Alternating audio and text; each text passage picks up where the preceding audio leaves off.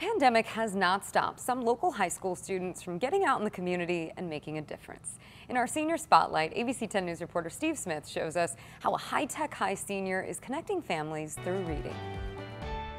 Mara Jurgensen is a senior at High Tech High School who is still an avid Girl Scout.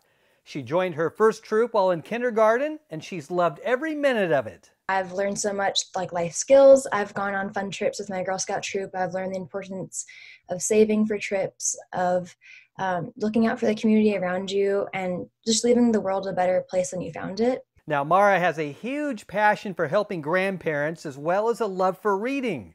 And that led her to the nonprofit organization Reading Legacies. One of the branches of their work that they do is called the Grandparent Storybooks Program.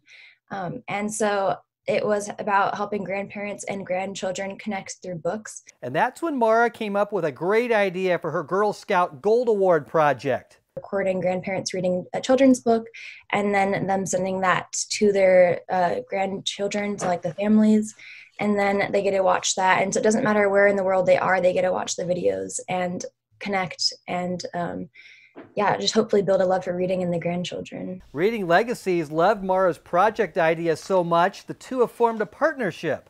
And Mara expanded her idea from Reading Legacies to also Living Legacies. I encourage them to share kind of a life story or just a little memento they want like their grandchildren and future generations to hear about.